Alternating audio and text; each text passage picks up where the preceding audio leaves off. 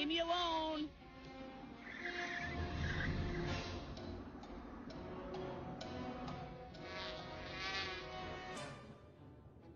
What are you trying to do, you darn bee? Can't you see I'm trying to drive? Oh my God, the drive bee!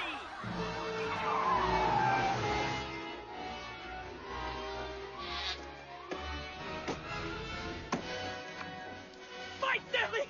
Fight for your life!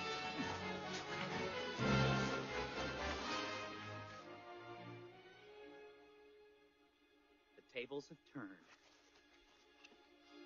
The hunter becomes the hunted.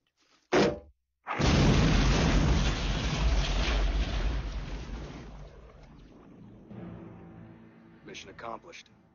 No one could have survived that blast.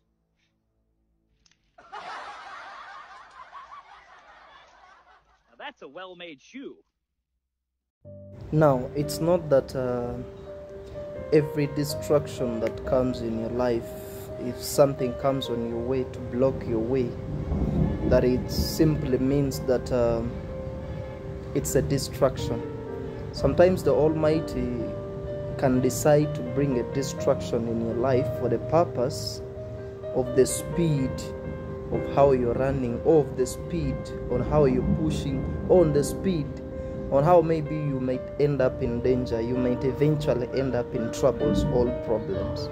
And the Almighty decides to bring a distraction so that you can reduce on your speed. So it doesn't mean that in most times it's a mess, you get frustrated, you get disastered, and you feel like, hey, why this is happening? Because if you look at that video, that person, a bee came up and just distracted that person. But in real actual sense, there was a reason why